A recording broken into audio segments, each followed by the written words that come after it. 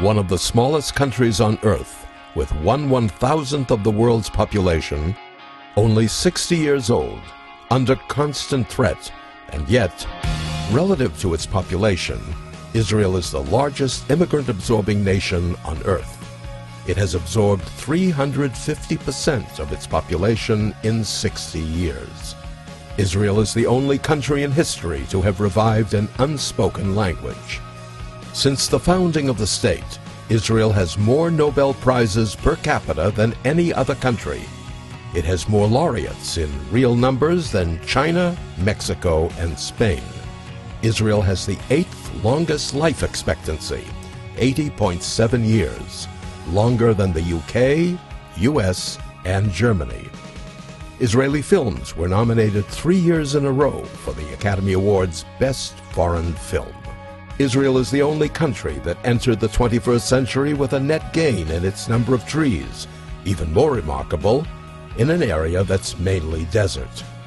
Over 90% of Israeli homes use solar energy for hot water, the highest percentage in the world.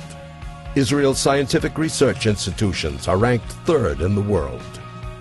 Israel is ranked 2nd in space sciences. Israel produces more scientific papers per capita than any other nation by a large margin.